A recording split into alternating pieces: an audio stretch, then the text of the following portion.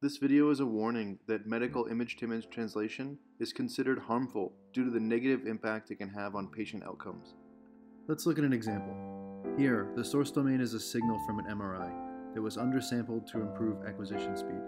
Because of this, the doctor cannot inspect the source image. A model transforms this data into the target domain desired by the doctor, and the image looks realistic and healthy. The physician is convinced there is no need to investigate further.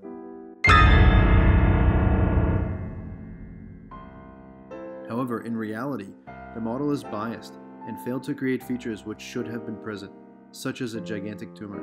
This is the output from a real model that was trained on biased data. Because we cannot have a dataset with all diseases, we will always be training on biased data. And because imaging like this is for a general diagnostic purpose, use of these models may be harmful for patients, as a doctor will think they are looking at the real image and draw conclusions from the presence or absence of features. Here are generated images from 11 different cyclogams, all trained with a different biased ratio of samples with tumors. The model here is transforming from a FLAIR MRI image to a T1 MRI image. If no tumors are present in the training data, we can see that the model tries to remove the tumor, and if the training data set is all tumors, then the tumor is enlarged. Here, we consider tumors as a proxy for some unknown pathology that may be present in the data at an unknown proportion.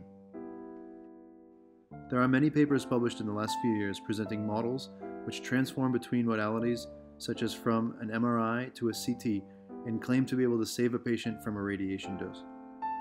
These approaches are often using distribution matching, with techniques such as cyclogram, which provides compelling results. However, if the distributions are not representative or the networks are not perfect, then these networks can hallucinate a target image and, depending on how they are deployed, can mislead a physician.